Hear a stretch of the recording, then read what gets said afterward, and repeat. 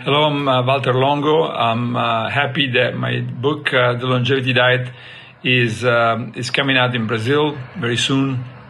And so the book is about how nutrition and fasting regulate the genes that regulate the aging process.